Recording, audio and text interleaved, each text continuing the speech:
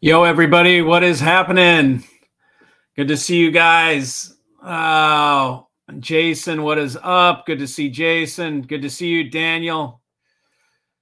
Tony Wheeler says he's excited. He's ready for the guest speaker, Dave Malekpour. Charles in Washington, roll the camera. Hello, Steve D. Hardy. I mess it up. Jason says he wants to enter tonight's swag giveaway for the T.A.D R1 TX. There you go, buddy. Good evening from Dallas, Texas. Good evening, David. What's up, brother? It's our Cora player. It's our tribe Cora player. Dude, anytime we have a party, David, I hope you bring your Cora and you can play for us. Mazel tov, mis amigos. Mazel. Hola, Mikey from San Diego. What's up, Alex? How are you? Hey, Nick. How are you, buddy? Good to see you. Yo, Biatches. What's up, Charles? Here comes Dave. Okay, everybody. Dave, can you... let's see if I can... I'm going to add you, Dave, and see if I can hear you. Well, let's see. I think I can add you in. There you are, Dave. You ready? You're on. You're live. Live. Yeah, there you go. Okay, I can hear you. All right. How you guys doing? Good, man. We got people. We're packing it up little by little. We've got 63 on right now. We'll give them a couple minutes, and they'll catch up. So, are you in Chicago right now, man? I am. I am in Chicago. We just arrived today to get set up for Expona. Yeah. In Schaumburg, actually, scenic Schaumburg. Looks like anywhere USA, basically, you know. Dave, you blow me away, brother. By the way you work and the way you travel, man, it blows my mind. You are a road machine. You're a road warrior. You know, it's weird, but like someone will say, "Hey, can you come over here next Wednesday, or can you meet me tomorrow and look at this building, or I'm gonna build this thing, or I want to have that system." And you know, in a lot of our projects that we work on, the last final touches is me to come out and tune the room up and set the system and to be perfect. And I get to be the icing on the cake. So everybody's always happy by the time they see me, and they've forgotten all the woes of building a room, or you know what it takes to get every little thing right. But yeah, no, it's cool. And you've been able to join me on a couple of experiences in Atlanta that I think were memorable for both of us. Couple excursions. Yeah. So that you guys know, so that the viewers know, when I talk to Dave, man, I never know where he's going to be. He's like, I'm in Mumbai. He's like, I'm in Austria. I'm in he's all over the world, man. I'm like, can't keep up with him. Like, yeah. A lot of times it's, you know, New York, LA, Atlanta, Miami, you know, and where music is happening. But also we're getting into other projects, designing rooms for people, listening rooms, 2-channel audiophile rooms, taking, you know, I think a lot of people may or may not know my background, but, you know, I've been designing studios for nearly 35 years for some of the very top artists and mix engineers and commercial studios, you know, and, you know, places like the Hit Factory in New York, where millions of amazing hits were made, were top clients. I built many rooms for them starting in '93. You know, just that background of, sorry, I'm just trying to get the right view. Yeah, I've got you here. I'm gonna switch back and forth. Like if you're okay, cool. Talking, so we can give you prime time there. Yeah. So you know, I can come back like that, and then started life as a musician. Started recording my own music as a teen, actually. That's right. And that got me into studio recording, and I was working in studios, and I was recording bands in the rehearsal complex where mine was, because I had a Tascam 38, a machine made by T.A.D that was, you know, an 8-track half-inch machine. Oh yeah. That is, you know, the basic beginning level recording machine of that time, of reasonable quality, not the greatest, but you know, it was a great experience to record your own music and others. And then you know, someone reminded me of something that when I was in high school, they bought tapes from me. And I was like, oh, I totally forgot about that. But I had bought like one of those duplicating cassette machines, and you could like make a Oh cassette yeah. from a cassette, or you could make two Yeah. cassettes at the same time. Mm-hmm. And I would, burn records to cassettes for people. And it's just funny that, this like whole resurgence of cassettes recently. One of my clients is a film composer named Tony Anderson, who records incredible music. Actually, it's really great audiophile music. You guys should check it out. Tony Anderson, creates music libraries and also does music for films. And he sells his music to creators through this publishing platform that allows people to go in. But then he also makes records, and he sent me like his vinyl recently. That's his killer, actually. And he made a whole record for cassette. Actually, the whole thing is designed to play back from a cassette, and it's interesting. It sounds really cool. That's cool. So I haven't seen a cassette machine in a while, man.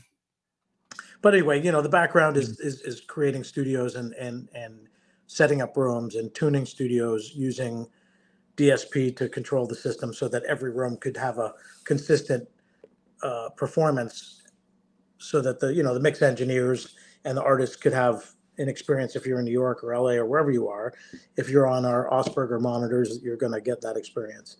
And when I started making Osbergers in 1997, 98 area, I'd heard that the best driver in the world was made by a company called T.A.D, T.A.D Labs. And,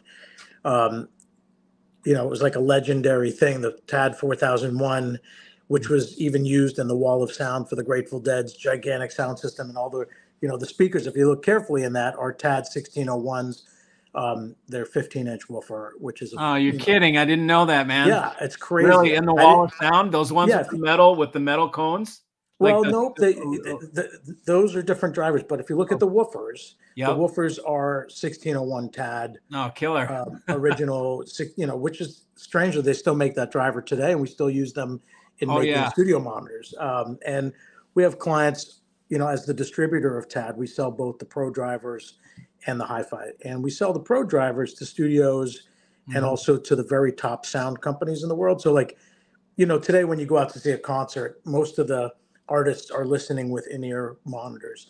But when you get to some of the really great vocalists, that particularly, singers that want to really hear themselves, a lot of them still want a set of stage monitors. And so we have some of the top companies like Firehouse Productions or, other that cater to those diva type singers, female vocalists particularly, that are awesome. And they have such an amazing sound that, for that stage experience, it's great. And look, they've made those pair of drivers since the mid 70s, and that brought them into hi-fi, where we are today. So we cover both ends of the spectrum, and our love affair with T.A.D started, 25, 26 years ago on the pro side of the business. And when I kept kind of poking at T.A.D in the USA, when they were with, part of the distribution was through Pioneer USA, which was really a distributor for Pioneer Electronics, not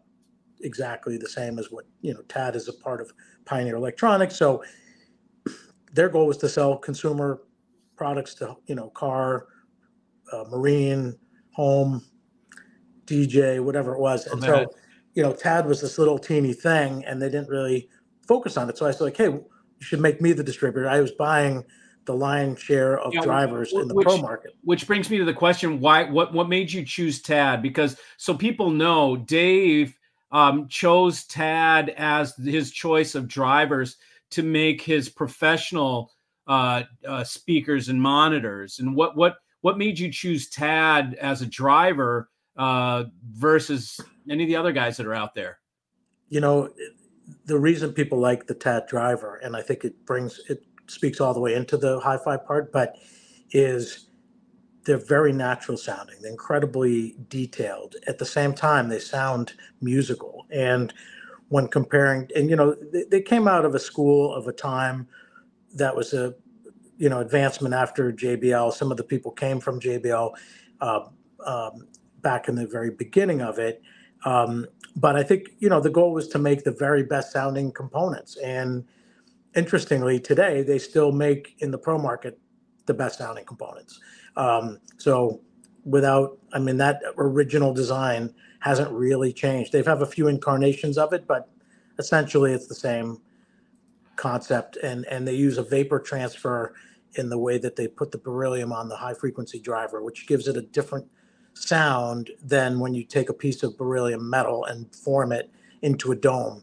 And so one of the things that, like, and why I think that they're loved in studios and why they're loved on stage, and I think why they're loved in hi-fi, is that they make the sound of a vocal feel natural. And Yeah. in a studio setting, what we're trying to get is actually, what does this artist sound like? And let's find a way to make that sound as good as it can be. That's through the microphone and the other processing. But we're judging that all through that speaker. And I've always found that the T.A.D components at the studio level have had this incredible quality. Now, when I was pushing to be the distributor for the hi-fi, I mean, for the driver component business, they turned around and said, "Okay, Dave, you're part of our story. Why our products have been in studios for the last 25 years. You've been putting them into studios where, hundreds and hundreds of studios and records made across these cool systems. And, we would love to have you be our distributor for hi-fi." And it took me a second to really think about it, because I've been in the pro business for 35 years. And what I love about the hi-fi side of it is that the listeners are equally passionate and about listening to the music that people make. And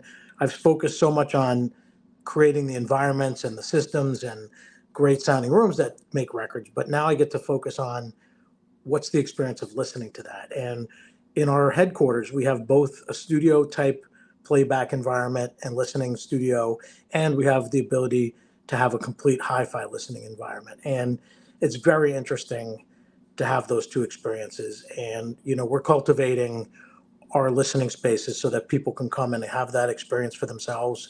And, not every dealer can take in a reference one, or have all the other pieces of the puzzle, a great sounding room, um, all the right components to make a reference one. And obviously we're always looking for those right people to work with. But, at the end of the day, we want to make an environment where we know we can deliver a listener the best experience, so that if you send us a customer to listen, that it can be a high level experience. I think if you're going to buy any product, hearing it is something important to every listener out there, right? We all want to know, if I invest in this, why is it different or better, or how am I going to like it? You can read reviews, and 5 reviews will tell you that things are great.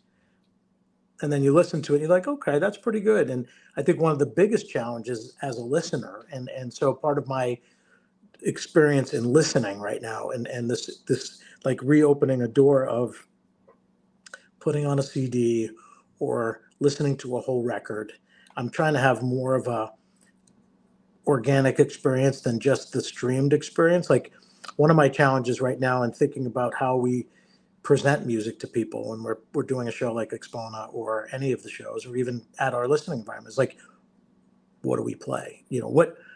What gives people the most in-depth experience? And one of the things that I found from listening to these same speakers for the last 2.5 years now as the distributor, and I try to spend time with them every week, is that they keep talking to me and they keep telling me different things about the same track that I'm listening to. Like, oh, I thought I heard something in the background of this violin part or this drum part, and now I'm hearing it in another way. And I've listened to those recordings a lot of times, even on the greatest studio monitors that we make, and I'm hearing things in another way. And I think it's meaningful on the listener side, right? I think we're all looking for something, which is our connection to the music that we're listening to. And if you're listening to vinyl, or if you're listening to an SACD, or you're listening to a DAC streamer, or just simply plug in your title into your DAC to get your music in whatever way you can, each of those have a certain kind of way that we experience the music. Like, if we're listening to Cobuzz, which I love, it's an amazing tool, an amazing playback engine, but I listen to music differently than if I put on a record. And I'm coming to understand why there's this passion for vinyl and passion even for listening to a CD. Like, we had a listening event with the Boston Audio Society about a month ago in our place. We opened up a big open house to both studio owners and audiophiles, and we had about half and half. Honestly, we had a huge group of listeners that I wasn't expecting from the Boston Audio Society that were awesome, and they brought CDs and they brought all kinds of music to listen to, and it was kind of exciting. I was like, okay, and even audio engineers and non-audiophiles were like in that room. Like, that room was full the entire night. The T.A.D room with a pair of CE1s. Like, Yeah. I've had a lot of magical experiences with that pair of speakers. I know you have a pair in your room. I love them. It's a reference. Yeah, I compare. I use them to compare other things. Well, sure. Jim Anderson, who's a good friend and been a client for 20 some odd years. We worked on the original Clive Davis School of the Arts, where he was originally the director. He's gone back to just teaching some classes and making records, but he listened to C1s, and he's been out with us at a show playing back stuff from Patricia Barber. And when the first time I played him the T.A.D CR1s at the Cap Audio Fest, we ran into each other there, and he's like, "Oh, what are you doing?" I was showing him, and so we put on this record that he had just done, the last Patty Barber record, and we're sitting there, and he's like, "Dave, the last time I heard the snare sound like this was when I was at Skywalker Sound. Yeah. When I mixed the record." Yep. He's like, "I have not heard another system that played that back with that exact experience and tone and feeling as I had when I mixed the record." And we're in a ballroom, a huge ballroom at CapFest. I mean, we did have a great experience there. We were using T+A 1,000-watt monoblocks on each CR1, and the CR1's an 8-inch woofer. It's a three-way with their biggest CST dual concentric point source driver. Yep. That's both in the compact reference and the reference one, and the compact reference vies for my favorite speaker they make, and maybe my favorite speaker I've ever heard in some ways. It's this incredible. I mean, look, everything that they make has a certain sound that is very revealing and very open and clear, but it's supernatural. It's not ever hyped in the top, and it's never overstated in the bottom. It's like, no, and it has a real magical mid-range, and the top is just that's the secret weapon is absolutely that coax. I've never heard anything, and people ask me, and I tell them that, look, I've never heard anything do that kind of a mid and high. There's just, it's different. It's almost a separate class in its own, because it does something so unique. Off the top of my head, I believe the crossover to the low frequency driver in the CE1, and I believe even in the CR1 is around 250. And that low mid, the low mids of the mid-range driver is so detailed. And one of the things about a dual concentric driver on the technology side of it, and just thinking like, why does this work this way? And I've been studying it quite a bit, because when I'm in the sound field, which is extremely wide, and it's like the sound stage becomes as big as your room. If your room is 20 feet wide, it's a 20-foot wide sound stage. It's like but because the high frequency component is coming from inside the mid-range woofer, the mid-range woofer acts as a waveguide in a lot of ways, and is controlling the dispersion of a tweeter. And a tweeter by its nature is generally flush mounted at the face of the speaker, and therefore going to fire 180 degrees equally in every direction, both at the ceiling and the floor and the listener. Mm-hmm. Whereas a dual concentric driver, in almost every single one, in every case, is shaping that energy and is using part of that basket as a horn, actually. So it's like a horn-loaded tweeter with mid-range control. And in this case, that low mid driver and that mid-range driver goes all the way from 250, to a pretty high number, 2,500, and so all of the vocal range is in one place. And so like when you hear a vocal, like I was listening to this Sam Smith, almost a cappella track. I wish I just had it on the tip of my tongue, but his vocal goes from like the most baritone place to the highest falsetto. Oh, And sure. like, I almost felt like I heard his vocal cords resonating in Oh, my yeah. room, you know? Yep, And it's like, yep. it's freaking eerie, actually. Like, it's like, you know, it's like, Isn't that the what's best? going on here? Yeah, You know what yeah, I I mean? call Like, that I spooky. could, You get the goosebumps, you know? yeah, I could hear like Yeah, his vocal cords resonating. It's like, yeah. and then I was listening in my car, and it's like I just didn't have the same experience. You know, I Right, yeah. heard it. I heard it. It was a great track. Sure. It's an amazing performance. And anyway, you know, the T.A.D experience for me has been eye opening because of my studio experience and because of my recording experience and Yep. just and as an acoustician creating spaces to listen to music. You know, my ear is pretty developed in many ways, and I'm very tuned into the way frequencies are occurring, and I hear what the room is doing, and you know, from looking at acoustic design and how the impact of wavelengths and time and phase all line up. You know, sometimes I get lost, just like us audiophiles, we get lost in the technology of our systems, not just the music of our systems, but Sure. you know, with T.A.D, I found myself getting lost back in the music again, and not just what component am I listening to, and how is this wire affecting it, and what's this wall doing, and Oh, like, I can't you know, stand it's that. just Drive me nice to crazy, get to man. that moment, you know. Squirrel food. Yeah. Yeah. And I'll admit, you know, I was at the Montreal Audio Fest recently. We showed up there a couple weeks ago on a short. I was like offered a big ballroom up there, like literally 10 days before the show. I was like, yeah, Yeah. let's do that. Let's go to Canada. We had so many Canadians reaching out to us. So we were just like, let's go and put on a little event. And I was blown away by the audio community up there, by the way. It was incredible how warm and friendly, and how many people, there was thousands of people lined up to get in on day one. So Yeah. we're Wow. hoping for that for Expona as well. I think it's going to be great. Well, Expona, but it should be packed, man. I mean, I saw the sold the out. listing. Yeah, yeah. I mean, it's going to be a zoo. You should get a great I have flow no of idea, people. but Yeah. you know, we're excited. But the thing that, so I took a little time and I wanted to walk the whole show, and I wanted to just see what the vendors were like, and I wanted to get the vibe of the place. Yep. And I walked into the marketplace room and I saw these guys selling CDs, and I was just like, I got to buy something, you know, and I ended up just Support 'em. walking out of there with like, you know, 20 CDs of stuff I've already owned in my life, probably, or Just to and support them.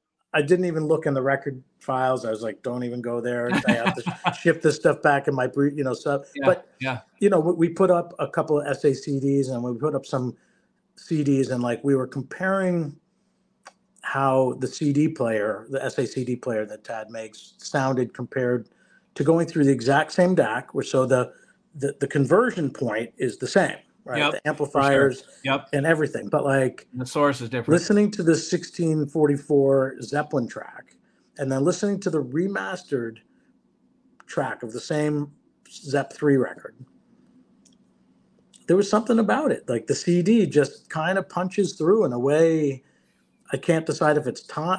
I spent a lot of time going back and forth, even after hours. I was listening to a few different things, and I just, you know, I find that the electronics react differently when they're reading some code. And then, you know, I recently set up, I've had this Technics, you know, kind of one of the classic Technics table. It is, I think it's SP12. It's, you know, big, heavy plinth. And this one has an aluminum plinth and a wood base, and it's pretty nice. So we set that up, and I got an SPL phono pre that they just sent to me, and they're good friends. And so I was listening, and you know, records have a grip, man. I know they're not as like the bandwidth of the best stream at, you know, big wide bandwidth. It has its own sound, and I love that sound. It does. It's got a texture to it, right? But the vinyl has a different emotion to it, and Yeah. it's more visceral, and it's less perfect in some way. And obviously we're in a weird time in music where perfection is expected. No one's expected to have a note out of key or to have a moment where they hit the drum head by accident. Like, I mean, imagine Zep 2 or Zep 3 in today's, fix every little detail, Right. No. put every sample right, and every time, like, we'd miss all of the cool print through on the guitar, and like, Yes. it's like, That's, oh, that would be out, what yeah, I mean? that's So, true. so the vinyl reminds me of that, It's true. I was listening at Isaac's place the other day, a local friend and client, and I was listening to the Clash London Calling and listening to that on vinyl, and I was like, dude, okay, no matter what, I don't think it's going to sound the same if I stream this. I'm telling you, the Sex Pistols record, the Sex Pistols record, the same exact experience. Like putting the needle down, hearing the anger jump out of the record. It plays much better, and it sounds better digitally. Okay, it's not the same thing. Okay, so but I come from a time where records, we put the record on, we opened up the vinyl, we listened to look at the liner notes, and there was time in my life where my paycheck came on Friday, and I worked down the street from Tower Records in Boston, and I would go get some records, and then it was CDs, and there was the cutout bins. I don't know if you remember this, but I remember those. Yeah, the cutout bins were like $2. Yeah, you go in there and they'd have the little corner cut out of it. And so I would take my money and be like, I was waiting to get this particular record, this new Pink Floyd record or whatever record I was after. But I would go and take another 10 or $20 and just go in the cutouts record and look for bands that look cool, look for records that maybe I heard in one song, or look on the back and see what studio they were recorded at, and just being a record geek. And I missed that. And I think this has opened my eyes back up to why just listening to music is so enjoyable and so fun. And so I'm so thankful for this chapter. Speaking of studio, dude, do you know anyone with a 2-inch 24 track that can help me remaster these things? Let's dump them down to 2 to. We have 3 of them kicking around in the shop. Do you? Yeah, some Studers. We have a Studer 827. We have an Atari MTR 90. And I think we still have a JH24 MCI American machine that's killer. They're up and running, or they're I'll tell you, the weird thing is that people out there, if you have tape machines, like I have one of the very best tape machine techs in the world. His name is Ken Simon, and we have people sending us machines from both studio and hi-fi world. We're setting up like Technics 1500s, and there's this resurgence, obviously, of tape enjoyment, and companies like Metaxas are making these cool new machines that are pretty wild, super high end and great sounding, and really like a passion project and like a labor of love. And obviously, it's a small production. The amount of isn't John French up there by you?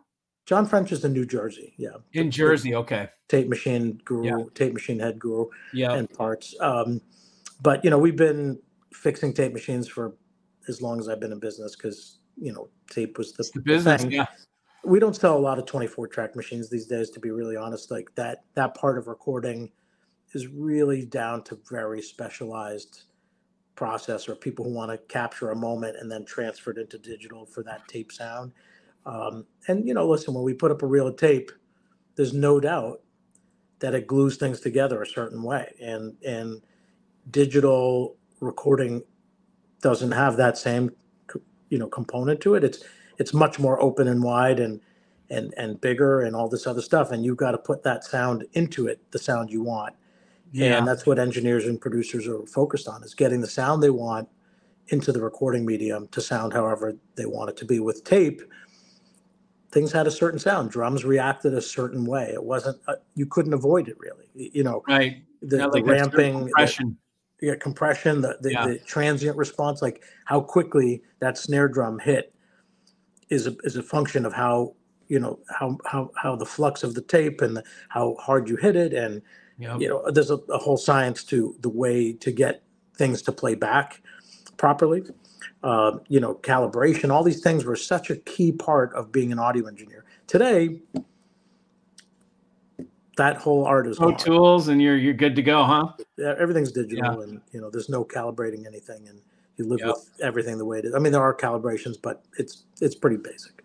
That said, I think, what we're excited about in the world of TAD is, we've got a brand new floor standing speaker that just today I got news is on the cover of Stereophile, and that'll be at the show.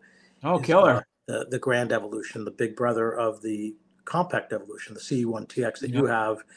And everybody's been, that's been our real winner speaker it covers so many people's love for what music's about and what the speaker can do in any size room is incredible. But the GE1 is just a bigger and badder ass. It's got more, more bottom end and you got two big drivers, nice 7-inch low frequency drivers coupling together in a killer way, and it still has this incredible sublime top end and mid range like you were describing. It's just a little bigger, so if you have a bigger room, it comes alive, and it's a little hungrier of a speaker. I'm not going to lie, it definitely likes power. It wants to be given probably as much as you can power with. It'll take it, whatever the rating is.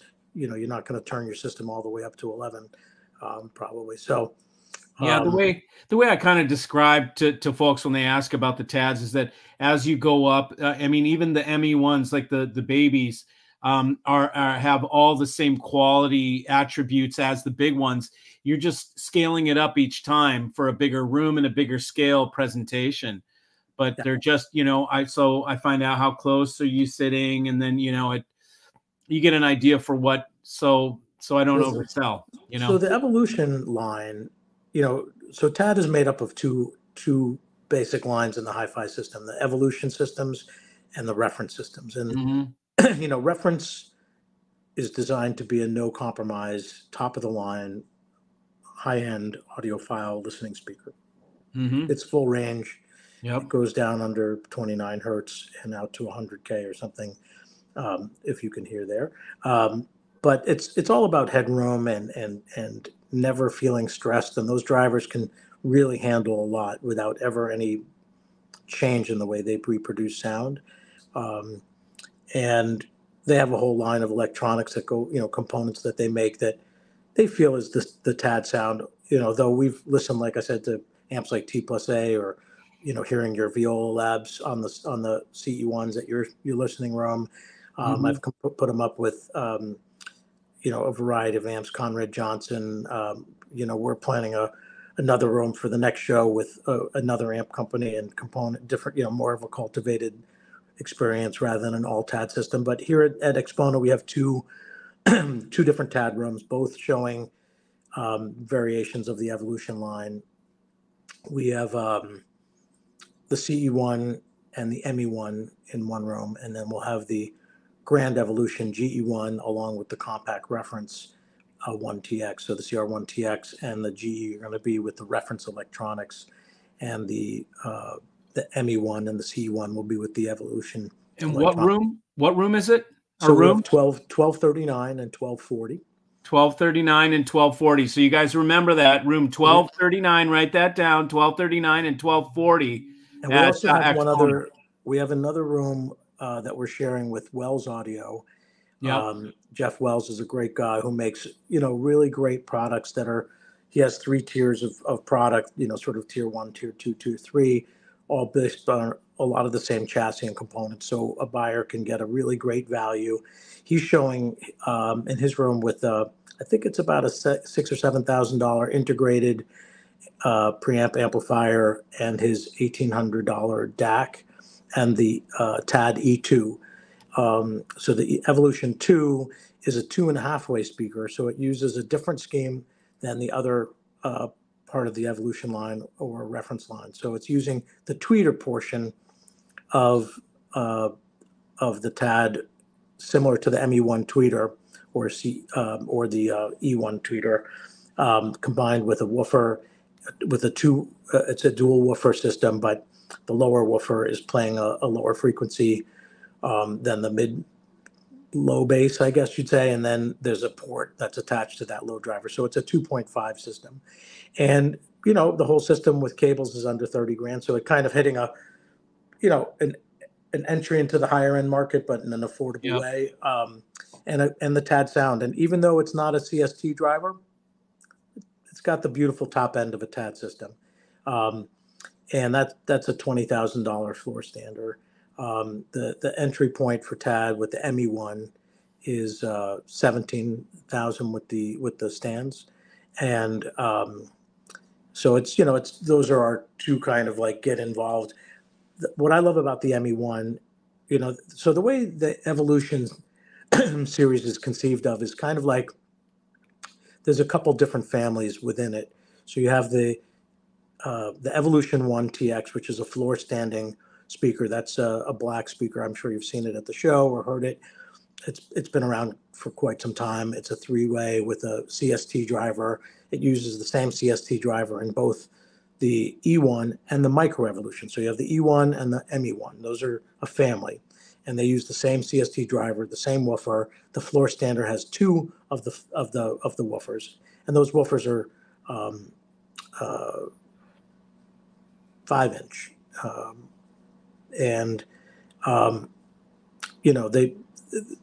they go down to about just under 40 hertz in the ME1, and the E1 goes to 34 hertz. So it's a great system. The E1 floor standard is a $30,000 speaker. So that's the E1 and ME1 family, and then you get up to the CE1 and the GE1. Those are really the same family of speakers. So you've got the 7-inch woofer or dual 7-inch woofer in the Grand Evolution, and you have the larger 4-inch CST driver. And it's, as you go from the 3-inch to the 4-inch, and then in the reference series, that's a 5-inch CST driver. That low mid just keeps opening up and getting bigger. So, you get up to the CR1 and it's like, oh, wow, this is a grand image. And all of them have that unique quality of a very wide and three-dimensional soundstage. But obviously, as you get from the smaller to the larger CST driver, you're getting a bigger and bigger voice, which is enjoyable. That's cool. Any new technologies? Steve D. Hardy's asking. 5-year plan. What are we interviewing for a job, Steve? Well, I'm not at liberty to discuss the entirety of our plan, but okay. Suffice to say, the typical timing for T.A.D's components is between 7 and 10 years. The speakers have been refreshed in about the 6 to 8 year time zone. So you can imagine that, and we have products like the CR1 TX. So anything with a TX at the end of it, CR1 TX, CE1 TX, R1 TX, E1 TX are all of the latest generation and take advantage of all the technology improvements that they've had through drivers, cabinet design, porting. There's some very interesting cabinet design for the internal structure in the G1. They've some tubes in the back that prevent standing waves or reduce them dramatically. And just some very, they're always trying to find better ways to do things. So a lot of what the mission is to, keep looking at ways to take a product that's loved in the market and make it better. And something like the CE1 TX is a great example. The CE1 was designed, I think, and released in about 2011. And somewhere around when we just took on the line in 2.5 years ago, at the end of 2022, or 2021, I should say, the CE1 was going away, and recently had a chance to buy some of the last of that model which are selling at a reduced price, but very similar in many ways to the CE1 TX. But so, the manufacturer that made some of the components inside the driver or the crossover board, like just pieces they couldn't get any longer because of manufacturing changes. So they discontinued the CE1. And after discontinuing it, they had so much feedback from dealers that they needed that product back, that they worked on it for a couple of years and came out with the CE1 TX just, if you remember, about a year ago. at yeah, I would say about a year and a half ago, came out with the C1TX. So yeah, at the Florida Audio Expo last year, and Yep, I remember. yeah, and which is it's also a really great show. I really hand it to the guys that put that together, Bart. Yep. And Veer and the team that he's got make that a really fun exhibit. But the when we came out with that, there was such anticipation of it because it had been one of the most popular selling T.A.D speakers in all their history. And I think because it hits a certain price point, it fits a lot of rooms. It's it's a floor. It's a not a floor stander. It's a stand mount. People started calling it a bookshelf, and I looked at it, it's like, this is a 70-pound speaker. Definitely You not a better have a bookshelf. Yeah. hell of a bookshelf. Yeah, there's no shelf that's holding that thing. Yeah. But we also, after really understanding everything about the product line, the stands are an option, but unless you have something really great planned, the stands screw into the speaker and they're kind of become one thing. And Yeah. so we right now we sell that. We haven't ever sold a pair of the floor stand speakers without the stand. So as we go forward, we're incorporating that into the price. And if somebody wants to take it off, we'll have a credit you can take off if you don't want them. But again, we've never shipped one without it. So let me ask you something about that, about the changes that you mentioned, that the speakers had gone through some changes. Someone mentioned to me the other day, they said, T.A.Ds don't look like they've changed much and the prices have changed. So can you go a little bit more into sort of validating the changes for us? Sure.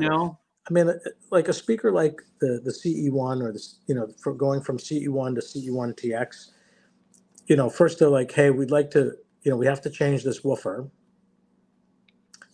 So let's go about fixing that and trying to think of what we could do to make it better. And then you made that a little better, but in order to get that change, you had to look at the port depth, and you had to then you start looking at that and you're like, well, if I only had another quarter liter inside the box, and then now the way that the crossover that you had designed works is different.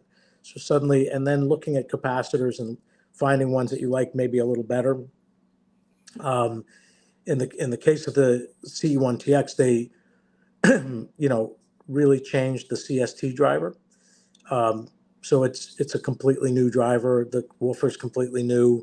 The crossover's completely new. So the cabinet size is completely new. So it's like, yeah, if you look at them side by side, you realize, oh, actually, the CE1TX is a little bigger. And, I think the look was the T.A.D look. And the Japanese design is very stoic, and they're very slow to change something that people love. And it's part of the look and feeling of the product. So, I would look at things like maybe some new options coming, or maybe some, revised elements, both in appearance and we see refinement as more of the direction that T.A.D is going in general, is refinement, not replacement. Sure. Or let's find a spot in the market where we have, like, the E2 is a new technology. It's not a CST driver. It's a 2.5 system in a kind of vintage looking wood cabinet that's absolutely beautiful, but simplified and fits a lot of taste, different taste. When you look at your CE1s, do you want them to change? No. Right. No way. They're gorgeous. It's not broken. Let's not fix the look of that. Yeah. That woodwork is second to none. They did come out with a black version, so we now have a CE1TX I think, which is black and beautiful, and it was gorgeous. Yeah. I think what people might mistake is they say, well, it doesn't look any different. How come it's a different price? And you're like, well, there's a lot of changes that happen inside, and they're maintaining a look in a tradition. I guess we also have to realize the same thing about Macintosh, right? Hey man, imagine Macintosh came out with a brushed aluminum front and looked like esoteric. Yeah. Would anybody pay attention to it and be like, what is that? Not at all. I mean, we like to identify things by familiarity and comfort, right? Sure. I think that you can expect to see some new looks coming down the pike. I do think that's in the thinking. And look, since we joined forces with T.A.D, We also have had some influence on, the Grand Evolution came out of a meeting about what should we do next. And the success of the CE1, I thought, people were asking for the next step up from that. And I suggested that we really look at it, and even came up with the name Grand Evolution, and it was really loved right out of the gate. And I think we've had a lot of market feedback that we're, able to channel back to T.A.D in a different way than they've had in a long time. And, going back to where, T.A.D got into the hi-fi market with, charismatic and brilliant guy like Andrew. And then, working with those incredible engineers at T.A.D, they were able to come up with incredible driver technology that really dug back into that 25-year, 75, I should say 45 years of experience back to 75, developing that beryllium diaphragm that really shaped a lot of the technology of today's CST driver in terms of the way that they treat the diaphragms is very unique and dangerous. It has to be done in a vacuum chamber at 6,000 degrees. Oh, wow. But the benefit of that process and the technology of that process, and like I said, they haven't changed the 4001 since 1975 or 6 or something like that. You know why? They can't beat it. It's so good. It's so good, cool. Right? Yeah.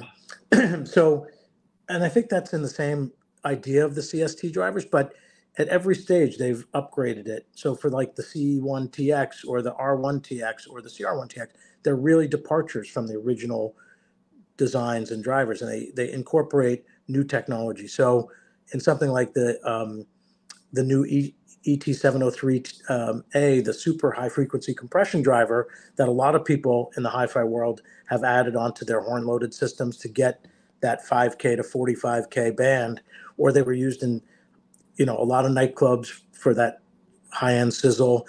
They were used in, all kinds of audiophile speakers. So, we got them to reissue that, which was a whole feat of engineering. And now instead of just being a beryllium diaphragm, there's a magnesium component to it as well. And they changed the phase plug, and they did a lot of things to improve. But they don't use it in one of their products, right? It's just a driver that's sold for other people.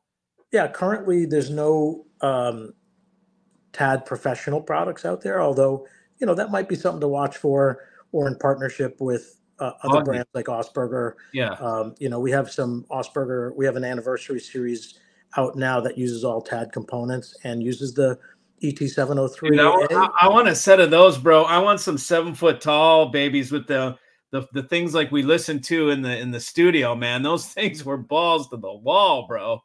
Well, don't be surprised if one of the exponents you show up and I got a big system hanging around with all T.A.D components in it. Yeah, there you go. And show what that can be like, because it's a different experience. The horn loaded systems are incredible, and using their 4001 and hearing the way the wood opens that up, and just it's its own thing. But I think as far as technology goes, and we have some new products launching over the course of the year. We have a very rigorous release schedule over the next 2 years of products coming. So they're very dialed into what people need right now and what they want in terms of the high end of the audiophile market. We're not going to come out with a $3,000, every kid's, beginner stereo. That's just never where T.A.D's going. Right. Yeah. Good. But, we've encouraged them to look at things that I think would pair up well with what we already have, or add to what we have. We are at the end of life of in the reference series, the C600. We have which we have in our listening room, and I spent a lot of time being the preamp without the preamp. So no preamp, different preamp, and they also came out at the end of last year with the C1000 in the Evolution line, and it's a pretty magical box. I'm not going to lie. I've put it in a lot of different circumstances to hear what it actually sounds like and what it's doing. And even the C1000, the C1000 takes a lot of its technology in terms of the power supply and the way they've separated the audio path and the components and the listen to capacitors and all these different things, and the way the logarithmic control of the actual rotary control of the, the preamp itself. But, just taking the DAC and going into my amp and then putting it through the preamp, just one more stage, and the whole thing changed. Oh, yeah. It's like it puts magic fairy dust on it, man. It's incredible. I know what you mean. I've got some preamps like that too, sitting in the other room. I hang on to them. I won't sell them. I'm like, these are just amazing circuits, And so we have a C700 that was announced and will be coming out very, very shortly. So that's a new product that we don't have it here, but the announcement, I came out 10 days early. Sorry, guys. Sorry, Japan. Shinji-san. Also at the show here, we have our esteemed leader from T.A.D, Shinji Toritani, the CEO and president, and also one of the designers of some of the. What's his favorite thing to eat when he comes to America? Well, the first thing he does is take a picture of everything that comes to the table and says, "Oh, American portion." And it doesn't matter what it is. Big ass it's portion, always probably 4 times what you'd get at a Japanese restaurant. For sure. We've had some good meals together, and he's definitely a great guy and has a really great vision for T.A.D. He's worked there for 40 years. 40 years. Yeah. That guy that I see all the time 38 years, 39 years. Wow, that's awesome, man. And just had a birthday, and he's he's Japan is very traditional. That guy's a road warrior too, man. When I asked him about his ascension to CEO and his plan, he said, I have to ensure that T.A.D will go on indefinitely because people love the product and because we make it really well. Yeah. And that we got to get as many people to hear it. And so the work we're doing is going to the shows, bringing the product to the people, connecting with the community, building community around T.A.D again, because it kind of was asleep for a while. And it's, it's been a very interesting and exciting road, but also because, people want to know that where they can get it, or is it going to, stay, in the market, or is there something new coming, like you're asking about renewing and renewal. And one of the fortunate things that's happened since we started coming to the shows and reaching out to the press and reaching out to the community is that we've had a lot of great reviews of the product. The product has only gotten better in the time that it was, not in the market here. It's a remarkable product. And is it only made, is everything made in Japan, even the ME cabinets on the ME? Well, this has come up. There are some products in the Evolution line where the cabinets are made in another part of Asia, in China, or and they have a very special factory where that's done under control of T.A.D and not in a mass production, stamped out environment. So it's meeting the high standards of quality control and design. Those, the metal stands in the Evolution line, but all the components are handmade in China. In Japan. So like all the drivers are handmade in the Pioneer. Pioneer has like 1 million square foot, or multi-million square foot. I think it's 1 mile of square foot of factory. Damn. T.A.D has its own laboratory manufacturing within that complex, and that's where all the different assembly line, different parts bins, everything, right? 100% dedicated to T.A.D. The components, the drivers. So all of the drivers and all of the the essential components, and then it's assembled and tested. Whereas the reference line, all the cabinetry is made by a company called Tendo, which is the top level, furniture cabinet makers in all of Japan, and they're specialized in finishing. And Tendo developed all of the standards for the finishing of all the products. So yeah, it's amazing. They're built to a standard that, doesn't really matter where they're manufactured. They're made to the T.A.D standard. And I think, there's guys out there that have knocked it and said, why is it, at this price, it should be handmade or whatever. And the reality is the handmade products are the reference line. Everything in the reference line is handmade from top to bottom.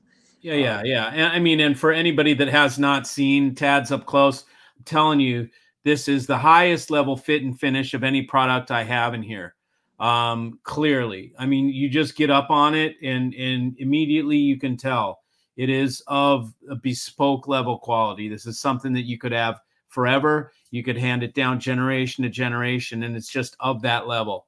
You know, and trust me, I know how to find the little imperfections and the little things, and I don't see any on the T.A.Ds. You know, they're really quite you know, they may be a premium price, but you get what you pay for. They are every bit of a premium build, and the sonic is incredible as well. Yeah. So I think the one thing that's interesting that also I heard from Sinji himself is that there's a certain level of, like, if something comes in with even the slightest blemish, it's rejected. Like there's no room for a piece of dust under the finish. And, you know, like they have some real amazing dedication to quality, like every binding post, the back panels, like they're not reaching in and say like, oh, we used that before, let's use that again now. There's a lot of really dedicated, and really everything in the product is dedicated for T.A.D. So it's been made specifically for the product. There's no like, let's go to the Pioneer room and go pull something off the shelf. And that goes for the components. Like we recently in our tech shop got one of the D600, which is the SACD player from the gentleman bought it in 2010 or 2011, I think. And it started having an issue with opening and closing smoothly. Sometimes it would open okay, sometimes it wouldn't. And so he sent it to us, and it turned out to have, you know, it had some buildup inside the mechanism. But we got to examine it pretty carefully. And to be honest, hadn't really opened up our more recent models because, well, it's not broken. Let's not open that thing up, you know? Sure. But when I opened it up, I was absolutely shocked at the level of detail and quality in the manufacturing of it. So first off, like it had a complete ground plane. The whole bottom of the pan was a solid piece of copper, like major, you know, not insignificant. It had a divider between the left and right half of the unit, and one part had the power supply, the other part had the audio. None of the wires between touched. They had separate power supplies for two sections, for the motor section and for the audio section, and they're divided up so that they're not touching each other. Even the mechanism and the structure of the mechanism, Ken's like, it's like, Dave, I've never seen something so built. Meticulously built, meticulous and bulletproof. Japanese tradition, And the billet aluminum all on the inside of the thing, like solid pieces of aluminum front to back. The structure of it, the way the circuit boards, the componentry that was chosen, like there's not a component on there that you'd say like, oh, they chose this for price. No, everything inside there is remarkable. And so, you know, we put it up and we listened to it compared to, you know, the best one that we have in the shop. And it you know, it sounds incredible. You know, he cleaned the mechanism and every bit of it. And, you know, it's remarkable that all it took was some cleaning. It didn't need anything replaced.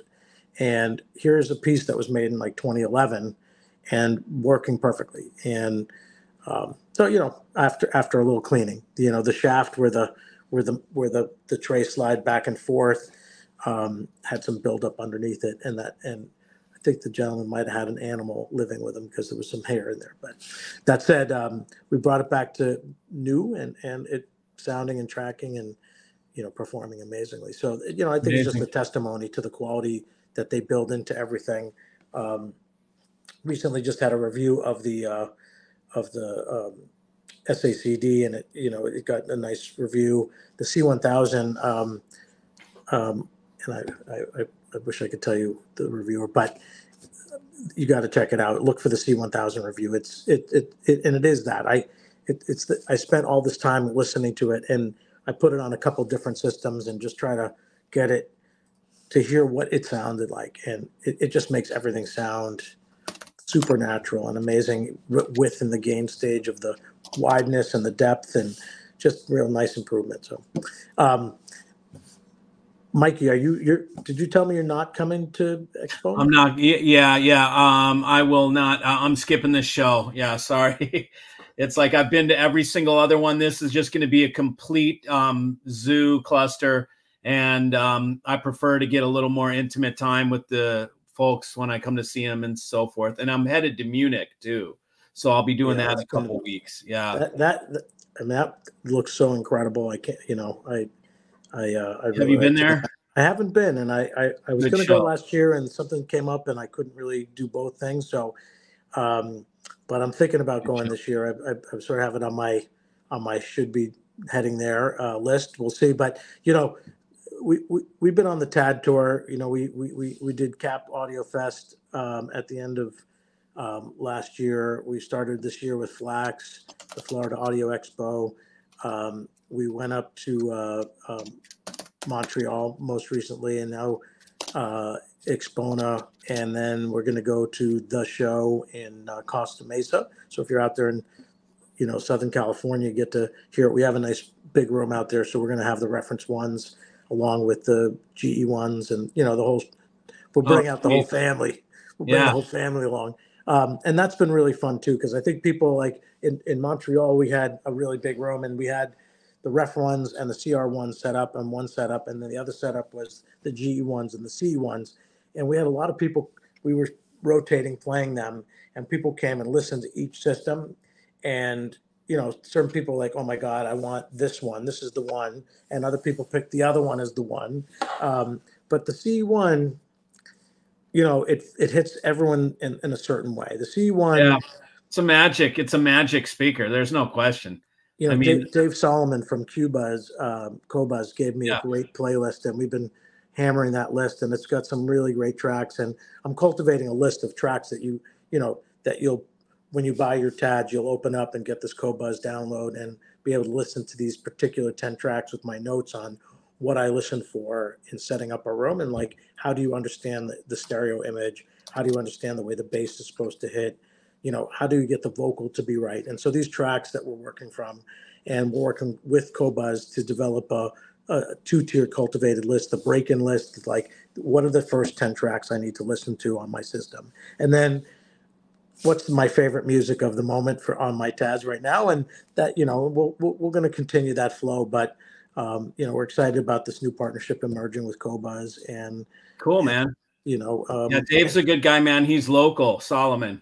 Yeah, he's in Atlanta. I told him I was gonna when I come out there, I was gonna take him over to a studio, because he actually had worked in studios himself, actually. So and he's worked in hi-fi buys, right? He worked in the Atlanta hi-fi market for years.